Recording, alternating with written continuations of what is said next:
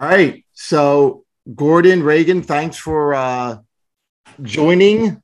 And so, what I'd like to talk about, I mean, first of all, just to make it very clear, I've known Gordon for a while. Um, we've actually both are from New Jersey. That's right. Both from New Jersey, both near the Asbury Park area. Yeah. That's a pretty awesome place to be from. That's for sure. The home to Bruce Springsteen, Bon Jovi, and other acts. The thing is, I never really connected myself. I never really connected to the Asbury Park scene because I grew up with Guns N' Roses, Poison, Motley Crue, and they were like the LA glam sunset strip scene. Right, sure. Right? Yeah, you know, it's funny because I think, Dean, you and I probably were coming into play around the same time, and Reagan maybe a little bit after that. But Asbury Park, you know, since, for quite some time through the 40s and 50s was a mecca for all kinds of things and all kinds of different styles of music. But of course, after, you know, the South Side Springsteen era, it solidified our area in Monmouth County and the Jersey Shore as one of the greatest musical capitals of the world. And pound for pound, ounce for ounce, we have probably some of the most successful neighborhood musicians in the world.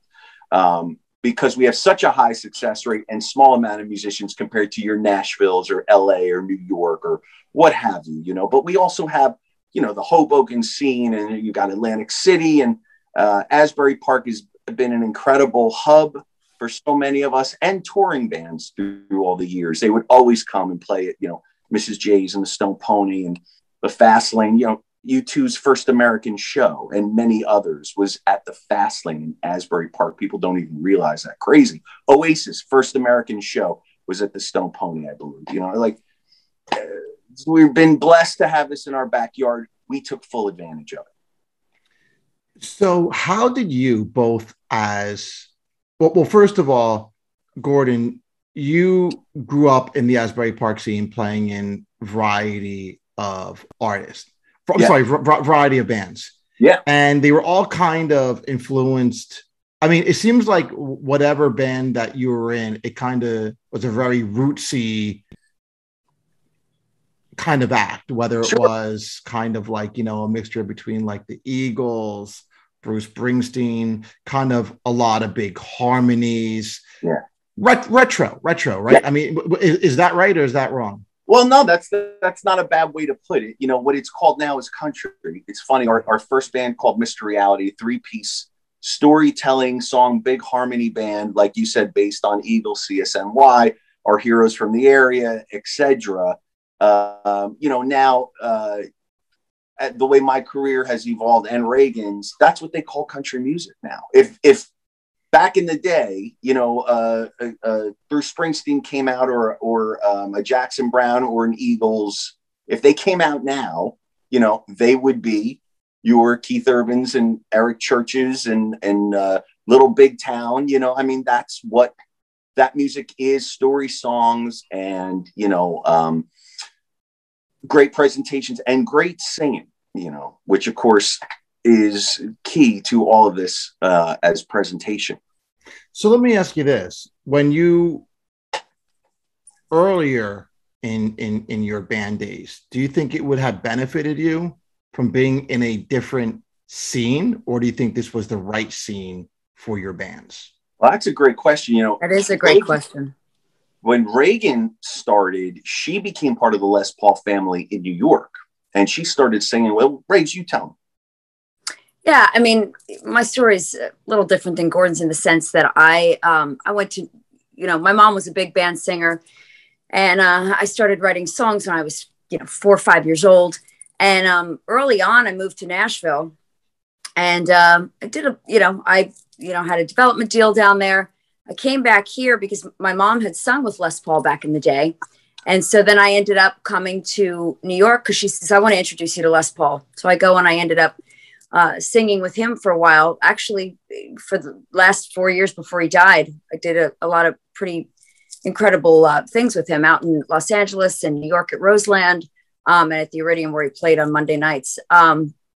It's very different. But it is a good question in the sense that, I mean, would things be different depending on where your area was? For me, I sort of jumped around a lot.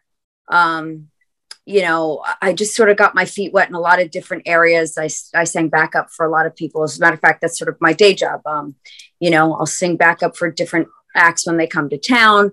For example, like David Gray, he's doing the Today Show. He doesn't want to bring his band over. Okay. So, you know, I'll go and I'll do the Today Show or, you know, various people I'll you know, Social Distortion, same thing. You know, they came from out in California. They did Stone Pony Summer Stage and, you know, get a call. Can you join them? And so that's it's kind of a little different for me than for Gordon. And basically sort of like my roundabout way answering your question is, you know, I kind of feel like things happen for a reason. Came back to town from Nashville. My dad had been ill, started singing with Les Paul and started to sort of get back into, in this area, really writing and, you know, because everything I had been in Nashville at that point. And Gordon and I were put on the same concert, which was a Restore the Shore benefit after Sandy. And we just started kind of talking a lot about, you know, about our lives and what our musical lives had been and what our experiences were. And just sort of connected that way. And so I don't know for me what it would have been like, you know, at this point currently, but I just think things happen for a reason. And, you know, Gordon's experiences has led him to this point right now, as have mine. And I feel we're like in a really, really good place right now. So you feel that you're in the appropriate scene at the time? For me, my scene was very different. I think that's more of a Gordon question because of the fact that he had such foundation here. You know, I mean, you know, I'm at his house and he's pulling out different you know, boxes and you know, I'm seeing all these magazines and posters and you know, like Sam Goody, big posters of Mr. Reality and Highway 9 and. So his feet were really, really, and you know, of course, from this area, and it was a huge deal. You know, Mr. Reality, Highway 9, and them, you know, breaking out. Like I saw one of the covers, I don't know, it was the East Coast Rocker or something, saying, you know, band, you know, signs to Epic Records or signs to EMI, and you know, it's kind of one of those things that he was really, really planted in this area. So I feel like that question is definitely. You know, you're from where you're from. And I think that he's worn that on his sleeve and he's used all of that to get him, you know, where he is today. And I think that that's really what helps tells his story. So I'm going to answer for him and say, I think that he definitely, that's where he needed to be. And if he differs from me, then, you know, perhaps, but I bounced all over the place. So I you know, I can't say that I really had, one particular place's scene that I was in other than Nashville during the late 90s and into the 2000s. So what's really interesting today is I don't think that a scene in a sense no longer really exists, right? I mean, we had these, I mean, when I lived in New York for a while in the East Village, you still could smell like the previous roots of the punk scene in CBGBs. I mean, the Ramones and this was in like early 2000, but it was going away. Yeah. But you could still see like the footprints of that culture. I mean, I have not been in that area for a long time, but I could imagine I wouldn't even recognize it. Well, you know, I think that it's so interesting you say that you can watch. I mean, well, first of all, social media and all of this, that is taken things to a level that's so different from even, you know, 10, 15 years ago. You can see an artist and see, you know, a million things of what they've put on, and you might not know where they're from or where they're playing next. And, you know, but like you said, you know, you go to New York or you go walk down the streets of LA. I mean, you watch a thing like The Decline of Western Civilization, and you see that whole scene and what it was like. And that was the real deal, you know, and same with New York. And I agree with you. I don't necessarily, you know, I don't necessarily know that exists. I don't know if it will ever exist like that. If it does, it's going to be people going, you know, hey, you know, sort of doing their homework going, wow, this looked really cool. Well, we want to get that back again. But, you know, Nashville has a little bit of it. You know, I do think there's definitely a scene in Nashville, but even that to an extent is changing with the fact that Nashville's really become the new Los Angeles. I mean, it really is. People are leaving LA and they're going to Nashville. So I would say the scene now, you know, when I moved to Nashville, it was like everybody said, you know, from Jersey, you moved to Tennessee. Why you moved to Tennessee? And now I just feel like every time somebody says they're moving to Nashville, I'm like, okay, you know, it's like what people said about LA. Yeah, I think, you know, to add on that, sorry to interrupt you, is, you know, the business is changing so quickly and evolving so fast. There are no musicians left. Everyone is really moving to Nashville. It started in Los Angeles, you know, 10 years ago. I mean, you just kept seeing everybody move to town, move to town, move to town, move to town. I'm a songwriter. I mean, it's always been like that, but everyone has migrated from LA and New York now. Yeah. And Nashville's not just country music anymore. You have East Nashville. You've got all of the great rock bands now that are based in, you know, Americana. The Americana Fest is in Nashville. I mean, the word roots, as you had mentioned before, it's, you know, it's incredible how much music there is now. Now, country music is still king in Nashville, and that's why we love it, and it's our second home. But you've got everything. I mean, Paramore is from Nashville. I mean, you've got Kings Leon. Yeah, oh my God, forget it. There's tons and tons. So you mentioned that there's no musicians left, right? Well, I take that. It's not that there's none. It's just a good portion of people, working musicians, have tried to make their careers Nashville based now. Got it. Okay. No, because I thought you actually had a point there for a second. You know, yeah, it's just crazy. It's just crazy wrapping your mind around how, you know, we talked about scene and like how, you know, there was the LA scene, Seattle scene, New York scene, Atlanta, right, Nashville, absolutely. And but what's crazy is that people who, whatever zip code they lived in, they emulated to their scene, like that was their main influencer. Well, I can tell you from our experience with, I was in a band called Highway 9, and, you know, when we were signed to Sony, Epic Sony, and we made our record in Nashville because we had all of the country influence in the world. And we went there to do that. When we came home and we said to Epic, we want to put out our country record, they're like, no, we're going to put you out at Rock Radio. I'm like, but we're not going out against Korn and Limp Bizkit. That's not going to happen for us. We're from New Jersey, and, you know, the acts that we like, or, you know, at the time you had Dixie Chicks and Rascal Flatts, and, you know, a lot of that stuff was like, that was who we were.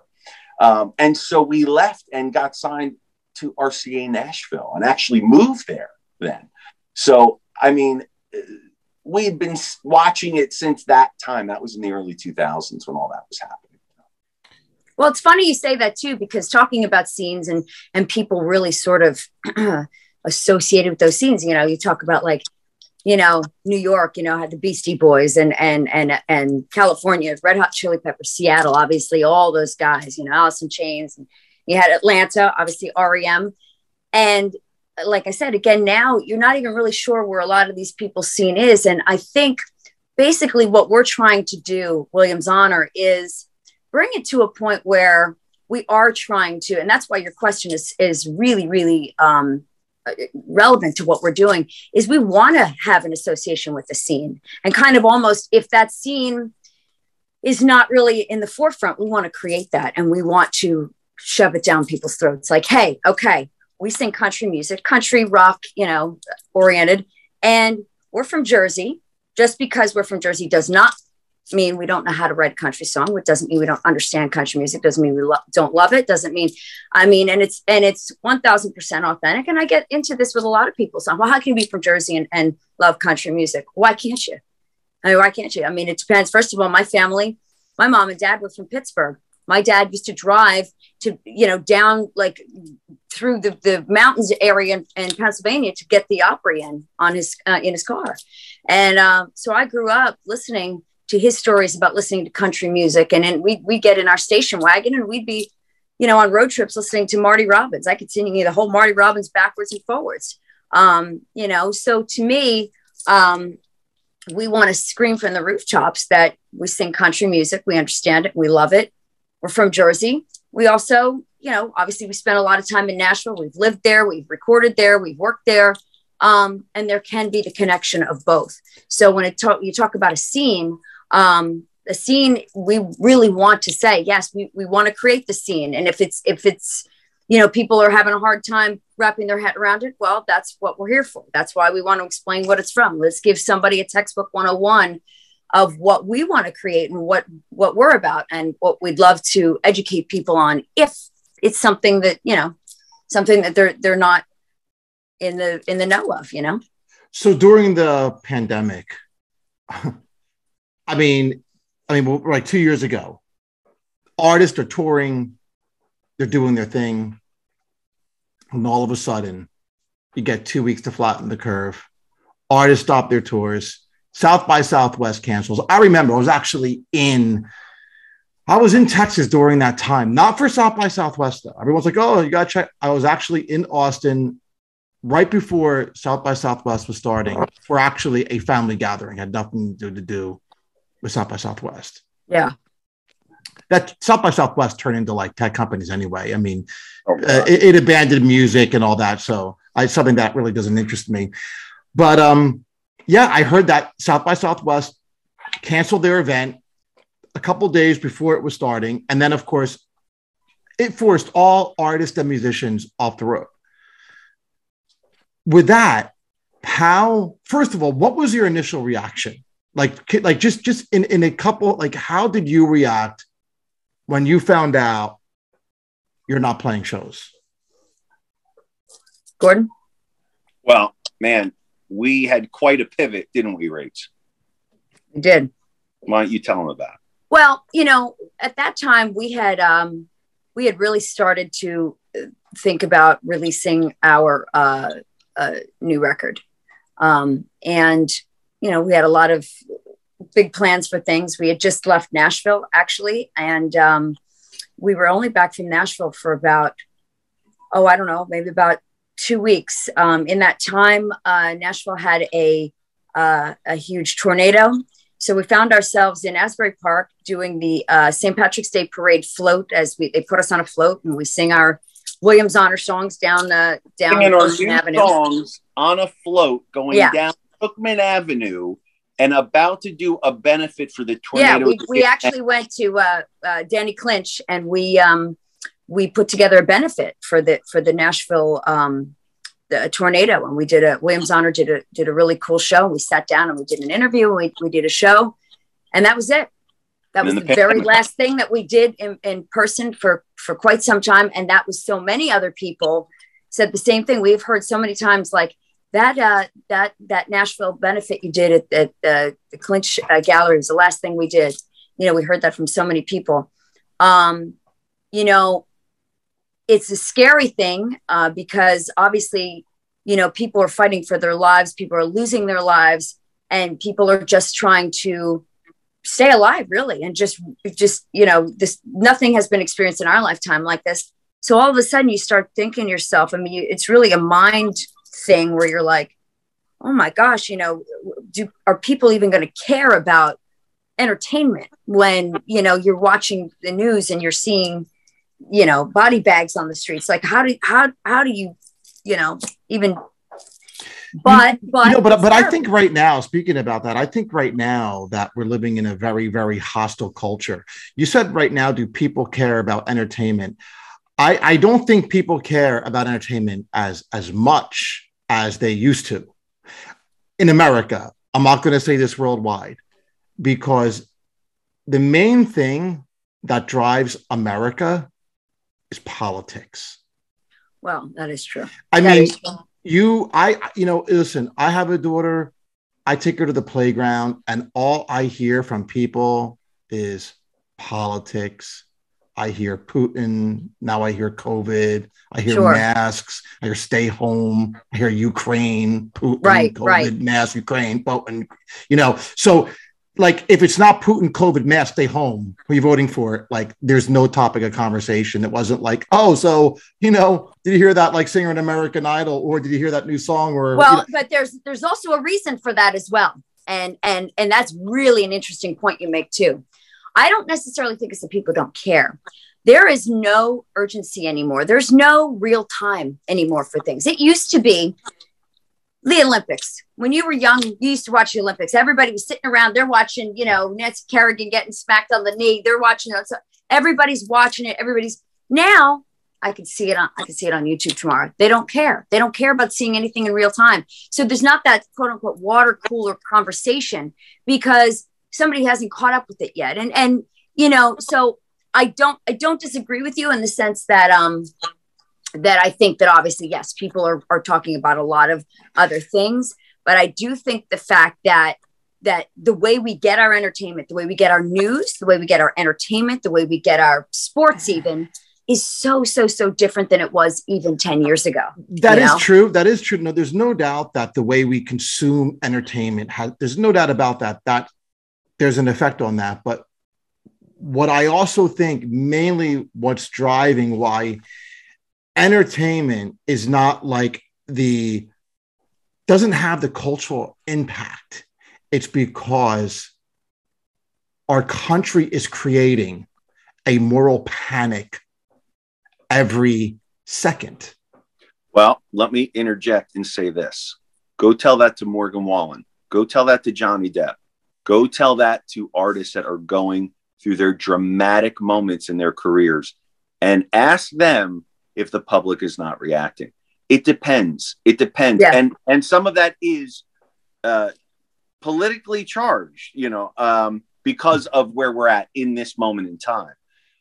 Not too different from the 60s, the late 60s, which I didn't get to experience. But I would think, like the early 90s and late 60s, we are at one of those moments in time where there is so much going on about the way people feel about their lives and, our economy and politics. I will say this, not enough musicians are expressing it, and they're not putting it in their music to really supercharge some of that entertainment value. Well, I do think that people will always, whether there's a lot of politically charged and yes, those things are rolling off the tongues of people. The bottom line, I feel, and I think the pandemic was proof of that, people will always want their entertainment. For starters, they look to entertainment for their therapy, for their sidekick, their morning coffee. That's their entertainment. And Williams Honor, like you said, what were you saying when this happened? Yeah, we're going to hit the stages again. Well, we didn't know when we were going to hit a stage again. So what we did is what we know how to do. And that's just try to connect with people that have supported us and people who didn't know us and turned on our phones and we did a live stream and we just did what we do. Nothing scripted. It turned out people would start to do these live streams and, as time went on and they had all the bells and whistles, 15 cameras and this, that, and the other. We never did that. We put on the camera. We had a banner behind us that was put up with duct tape and, it would fall. And then all of a sudden, it became the thing. It became the thing that people would be laughing. Your banner's hanging down, there's a hot mess going on. My dog would be, barking, things were falling. Everything was a mess. And it worked. And what we realized? People didn't want perfection during the pandemic because nobody knew what their lives were. Nobody knew what was going on. And, we're dealing with it just the way everybody else was. The only difference was we were just trying to make sense of it. And we wanted to just really entertain people. And that's what we did. We did a 2-hour variety, almost like a variety type, like an SNL, hee-haw, unplugged storytellers. Well, so let me ask you this. The phone just fell, so that's very typical of my that. phone's gonna die too, so I'm holding it and plugged it in. Well, you mentioned about during the pandemic. Now, and Gordon, you mentioned about Morgan Wallen. Mm-hmm. So, so here's the thing. Where do you stand in all that? Obviously, I will never discuss my politics because I have some very distinct views about it. And as William's honor, we're not here to do that. I'm not actually talking about politics. My point wasn't politics. What I actually point was, you mentioned it because Morgan Wallen, it wasn't about politics with him. It was actually to him with the cancel culture thing. Right. But it wasn't, it wasn't like Aaron Lewis of Stained, who's like, okay, he has a politically driven message, right? Right. So Morgan Wallen was kind of canceled over a racial slur. Right. So, which didn't mean, yes. Right. So, but it benefited his career. The fact is, the biggest star in the world. Right. But go tell that to him in the heat of it when you're canceled off of Saturday Night Live, when you've got the biggest record in all of country music and you're about to become the next Tim McGraw, and your agent leaves you, your label leaves you, the country music audience took to his. He made a great record, and it couldn't get it wasn't getting recognized because of that. Yeah. So absolutely. He got dropped by his agent, suspended by his label, and by the way, they're all phony balonies. They didn't really drop him. He started his own company, and now he's got the biggest artist in the business. Are you kidding me? Right. They opened the tour at Madison Square Garden, sold out. Come on. Right. So when they all say, "Oh, we're dropping him," they're not really dropping him. They're just trying to stay away from the firing squad, right? Sure. Well, you've got to stick together. Listen, if you come up in this business and you've got a team, you do what you got to do to make the team work. And if you're a solo artist or a band, I learned this, again, because of where we all come from. That's how I learned it, because that's what all of our heroes did from this area. You stick together, you do what you can, and, some will fall by the wayside as you continue to move forward, and others will stay with you. So as William's honor, what's your truth? What's your goal as an act? Do you want to just have people have a fun time and take you away from the stresses of life? Do you want to have them walk away with something as you said, an idea, a belief? So, yeah. Well, that's a great question. Rags, I think you were starting to talk about that before. Well, touching back with the live stream that we did, I think everybody in their life at that time learned something about themselves. They learned things about each other. And biggest thing and interesting question that you have is I think, Gordon and I had been in a band at this point. We had already put out our record. We had done a radio tour. We had a number, 27 song. We had opened up direct support for Bon Jovi, and we're still then in 2020 learning things about each other being in this band, because now we had something that we never experienced before. And this was, our life together is William's honor, music, going out, performing, touring. And all of a sudden we're like, what are we going to do? And doing this live stream really made us hardy. Just find out things that we knew all along, but we were able to put it into play. And so we do this show, and as it turns out, it ended up being Polestar's number 24 live stream of all of 2020. And I guess internationally, so it's like every week we would be, our show would be, here's like Carrie Underwood and, all these big names. Miley Cyrus at one point was like number 2, and we're number 8. How does this make sense? But, it's just, it was just the way it happened like that. It was a very unpolished show. And we found that that's really what we're about. And I might be simplifying it. Of course, yes, you always want people to have a good time. You want people to come to you in their time when they want to have fun.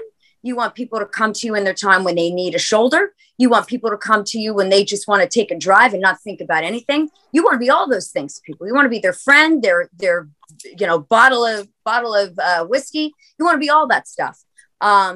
We say things that we say, and people take with it what they need to take. And we feel that over the years, especially obviously coming out with our first album, and as Williams on her, obviously, again, Gordon has had a very public, in this area and elsewhere as well. But his music, people to this day, people say about his record, like, you have no idea. I still listen to that record. It speaks to me. And, at the end of the day, too, as much as Gordon and Reagan come out and we do the thing, the sort of, like I said, this SNL stuff, which we enjoy doing. I grew up with that. Gilda Radner and all those people, they were people I really loved watching. And, but at the end of the day, we write songs, and those are the things that people take with them. And, there's something for everybody, this new record that we have. It's, we first started saying it was a breakup record, and yes, it is. It's called X, but it's not necessarily a breakup where, okay, I'm talking about all my exes. It's actually not about that at all. Really. It's about, things in your past, whether that be a person, whether it be a job, whether it be a place, whether it be your old self. And we feel like everybody's, especially coming out of 2020. How many people do you know that you feel have completely changed? And so we're always speaking to, people through our music and speaking to people through our stupid stuff too. That's part of it. That is the key. And to really answer the question, what we're hoping and what we've always counted on and why we even started. Dean, I'll be honest with you, she pulled me back into the band business. I was a hired gun. I was out touring with people, making records for people, playing guitar, doing whatever. I met Reagan Richards, and she got me back into the band business because she made me re-believe in the things that I once knew. Okay. And that is write great songs, sing them, get into people's homes, get into their hearts, make them feel like they have someone that understands and be a part of their lives. That's what music did for us. And that's what we hope we continue to do for others. That's really the bottom line.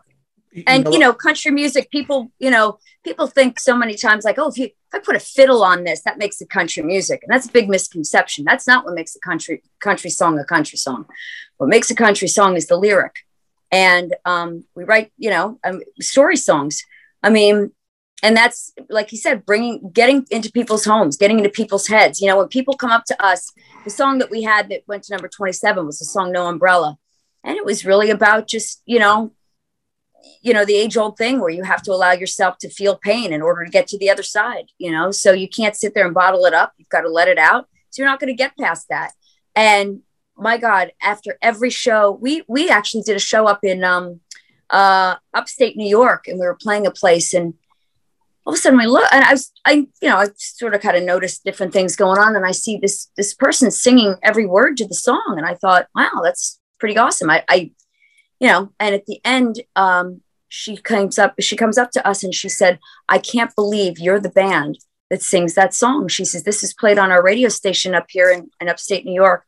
And she said, this song connects so much with me. She says, I had to pull over my car and cry one day because it hit me so hard. She says, I cannot believe, because she was crying at the place that we were playing. She says, I can't believe that you're the band that had that song and you're actually playing it in front of me. That's the stuff that hits us, and that gets us, putting pen to paper and writing a song every minute of the day. That drives us, because we all need something to get us through moments, good or bad, when you're having a great time, you can't wait to go down the shore, or, you can't wait to get in your car, put the top down, put your favorite song down, or a song that reminds you of that feeling that you have. I have certain summer songs.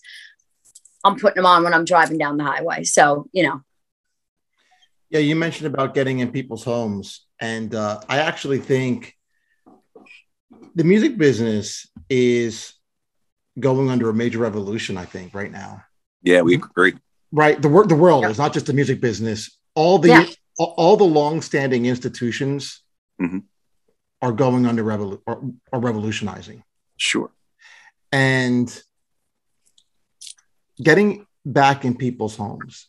I mean, today. And when I said homes, I mean their heads and hearts too, because that's where they're home. You know, I get it, but I'm actually talking about. But it's funny that you mentioned it. Totally get it. Getting in their mind and hearts and connecting. But I actually was having a discussion with a buddy of mine maybe it was like last or 2 weeks ago, that I think we're actually going to go back. Artists and musicians are going back into like living room kind of style. Oh, absolutely. I think for the last, I don't know. I mean, artists have been inundated with just focusing on streams and likes. And I think it's all done. I think that whole phase is moving away. You agree? Yeah. Man, it's so interesting. You know, we're extremely fortunate to have all of these tools, you know, at our beck and call all the time. You can build your own career out of your bedrooms now. But what's happening is all of this crazy manipulation. I'm sure you see it all the time when you're, you know, doing the Kings of A&R stuff. There are lots of bought and manipulated numbers out there. And some of that stuff wins until you got to sell a ticket and you got to have real people show up at the show. And that's when things get very funny. But, you know, this always happens with technology. When it moves forward, people can use it for very positive things, or they can manipulate it and try to get the most out of it. We've done our best to try to keep things very, you know, foundational, and make sure we're connecting with real people and that they're coming to shows and we're building a real career that sells a ticket. Otherwise, you know, you're basically playing to yourself, you know, and you're sitting there doing your socials for yourself. We prefer to have a fan base and people that are a part of this with us. You know what's a shame, Gordon, is that like there's no metrics in this business anymore. Not real ones. Real ones. And exactly, not real metrics. But I want to tell you, not having real metrics has literally, it's been one of the destroyers of the institutions. And not just music, but this is across the board as well. Yeah, no, I agree. It's really like, it's so fascinating. This is a constant conversation that all of us as musicians have to have with ourselves, you know, because all anybody says is, well, what's your stream numbers? You know, how many likes you got? And that's great. And, you know, when they are real numbers and people are interacting and you're seeing your brand build, it's great. And I'm not taking anything away from people that, you know, can buy their branding, because it does cost money to do this stuff, especially when you have to hire teams to, you know, handle a lot of these marketing things. It's not different than what a label used to do. It's the same thing. It just works a little differently. And, you know, when you've got like click farms and like all this stuff that's popping your numbers up so you can get to a Spotify playlist, we chuckle at that stuff, you know? Well, you know, Gordon, think about this. Like, it would be normal for an artist to say, here's what normal things look like. Yeah. It's normal for an artist to say, we play 4 different venues and we can bring in between 75 to 300 people at these venues. That's normal. Yeah. We have 1,000 subscribed mailing list. Yeah. That's normal. That's built up for over some time. You have 1,000 people that subscribed on your mailing list. That's not far-fetched. Okay. We had 5,000 streams on our song. Yeah. That's not a red flag. Right. Now, artists today, I have 5 million streams off my song. I have 500,000 Instagram followers. Right. These are all red flags. Right. This is like, I mean, the IRS. To you and I, yes. Like, I'll go to the show and see if 5 of those people buy a ticket. Most of the time, the ones that you're talking about, I don't see one person buying the ticket. So what happens then is the people that aren't fooled, give them offers to do a jeans commercial, to do a soup commercial, right? Because they have done their due diligence in the digital world. And so that is how things are evolving. Right. And you know what's crazy is because the numbers have been so inflated from like a normal, think about this. CNN introduced a new streaming show called CNN Plus. Oh, right. I saw. Right. And they got ridiculed. Yeah. Because they had 10,000 subscribers. Ridiculed. Now, Gordon, think about this. This is the biggest organization, not the biggest, one of the biggest media cable news channels that went on streaming site and got 10,000 subscribers. Guess what, guys?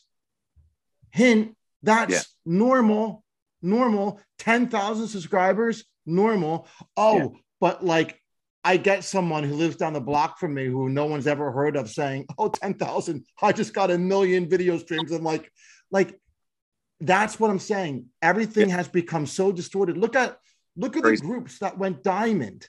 You know, Diamond was 10 million. So Diamond. That doesn't exist anymore. Yeah. But now an artist goes to 1 billion. Oh, for streams, of course. Yeah. Right. But what they found out, Gordon, that those billion streams, they found out that a large number of those 1 billion streams are the same people or same something streaming it over and over again. Absolutely. So that 1 billion streams is very suspect. Yeah. Oh my God. Please. I'm telling you, it is. Like, let me ask you this, Gordon. Someone that sold 10 billion, some act that earned themselves. Yeah. The rare diamond 10 million sold album. How many people out of that 10 million bought it again and again and again, the same record? Right. Of course. Yeah. Nobody did. Hardly. Maybe once or twice. Right. But what they're finding in the artist that has garnered that 1 billion streams, they found out there's a large number. Oh, yeah, because everyone's listened to it 20 times. Like, you listen to the old records or the CDs or whatever, you turn it on and on again. And so a stream is the same thing. It's ridiculous. The way they tally is ridiculous. But remember, before SoundScan, it wasn't too different. You know, people were wondering, well, we got to come up with a new way where the numbers are real. It was the same thing in 92, if my memory serves me correctly, because our first record had just come out. The first SoundScan billboard was a very big deal. SoundScan was the new way they had to figure out the stats. We need a real way that makes more sense, because it's just, it's the Wild West right now. So let me ask you this, Gordon. Like, so your first bands that you came up with, that you got attention, national attention. Like, do you think that you should have stuck it out longer in those bands, or do you think like you pretty much carried it and pulled it all the way and as far as it was going to go? Well, again, it's a great question.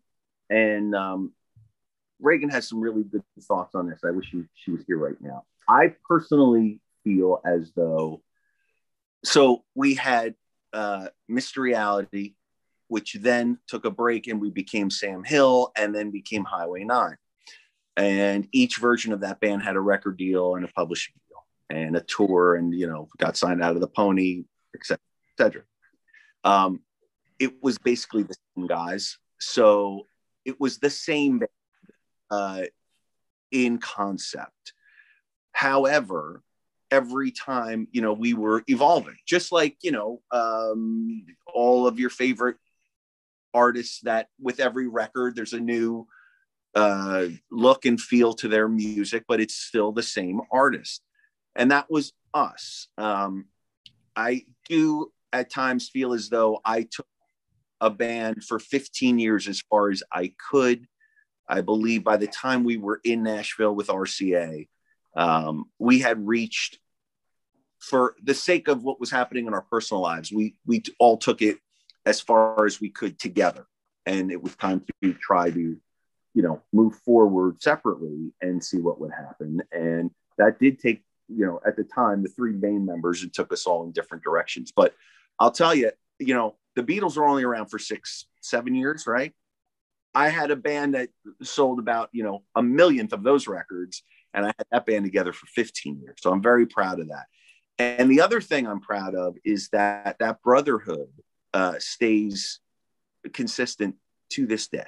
As a matter of fact, Peter and Rob came and played with Williams Honor during the Light of Day benefit just a few months ago. And it was a really special night. So those are the kinds of things that are, you know, they last the test of time. And sure, would we have liked to have big hit singles and sell millions of records and, like, you know, have big, huge mansions and blah, blah, blah? Of course, who doesn't? But well, you can today, Gordon. You can have all that today.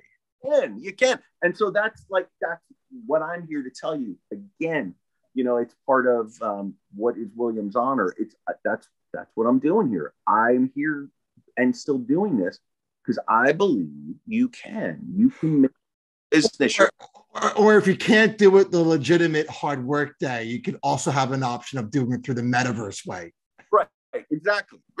Right. Like create a little avatar and roll real estate. Yeah. Absolutely. Of course.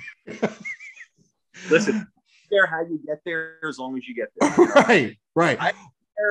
You know, I mean, you know, I'm telling you, Gordon, it's like we're living in, you know, when Mark Zuckerberg said he was going to create the metaverse, I'm like, I think we're already living in the metaverse. All right. It does, you know, certainly through the pandemic when, you know, you're wondering, like, I can't really, you're going to stop me from coming into the supermarket getting food.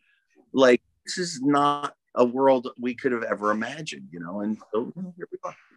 Well, you know, we're talking about like creating your own reality, you know, being in the metaverse, but sorry.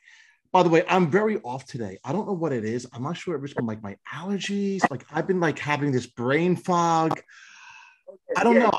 Get the thing right here in the cranium. I know. And I can't think, and I can't really focus and think. Have you been, you know, like, you can't even like think, you can't create, you can't do anything.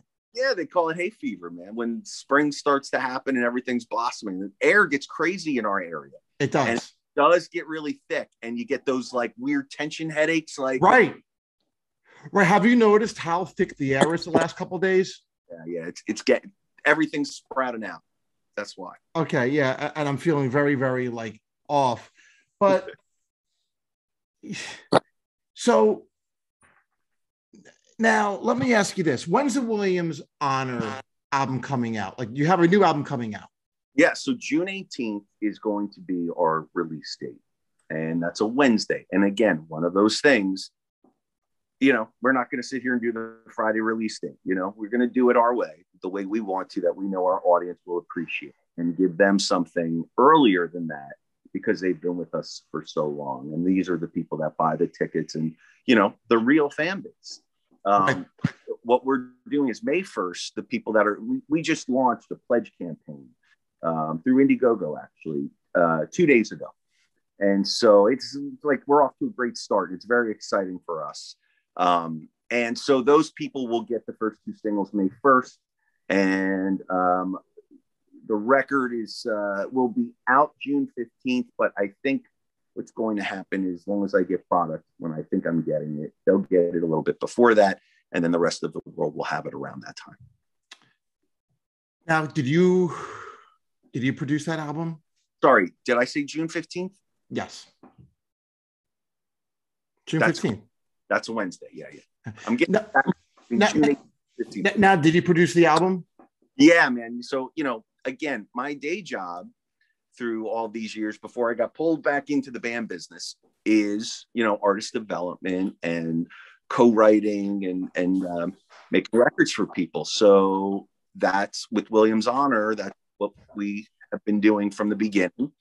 And I just, you know, I live for recording and producing, and it gets me up every day, and I just absolutely love it. So we go back and forth from here to Nashville, and we do all the stuff on our own. And yeah, I produce all the stuff, and Reagan and I write all the songs together. And sometimes I'll pull some tracks out of Nashville, but most of the time I like to record everything right by the beach, because there's not a lot of people that have done country music, country by the sea, as we like to call it. It hasn't happened a lot in New Jersey. So I recorded. Now, do you have a home studio? Do you work out another studio? Yeah. So I actually live in my studio of 4 rooms, and there's a recording room, a mixing room, a writing room, and my kitchen is a great rehearsal room, actually. So you live in your recording studio? Yeah. Gordon, you are a true musician.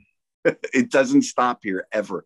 You know, even when it's funny when people, I'm watching a lot of younger kids coming up that, you know, are talented. You know, I'll go see somebody that I've discovered on socials, and, you know, they're like really great, and they're writing good songs. They sing really well. And, you know, I'll just poke around if they're from the area and be like, so, you know, like, what's up? And I'll get stories like, well, they're going to go to college, and, like, you know, they don't see a future in music. It's so mind boggling to me, because from day one, you know, it was this or the gutter. And many times it's come to the gutter, and I've been okay with that, because I've always roped it back in. But I've always felt like if you want to do this, you got to do it with everything you got, or it's almost, now it's impossible. If you don't give it everything you have, it's truly impossible. But like we were saying before, it's not just about the music anymore. You have to build a brand.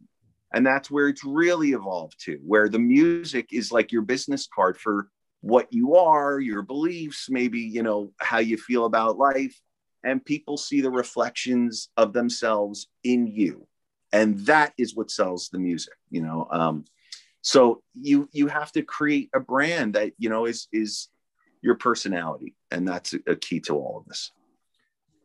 All right, Gordon. Well, listen, I love the chat. Like I said, it's just great that how after all these years, you kept the music alive, you kept the spirit alive, and you didn't give up. I mean, No. it's commendable. That is what Williams Honor is truly about. If you have to define it, it's about sticking to your guns, second chances, always keeping your eye on the prize, and never, ever giving up. That is truly what defines what we are as a band. And that's why I am still here. June 15th, Wednesday. Yeah. Now, that's on Spotify and everything? It should be. I think we're going to make sure that our fan base has it first, and then it might be just a little bit after that for stream. But yeah. All right, Gordon. I'm going to check it out. Can't wait. And we'll make sure you get your own copy before that date. Thank you, Gordon. I appreciate it. And we'll be in touch. Great. Thank you very much, Dean. Thanks, Gordon. Talk to you soon.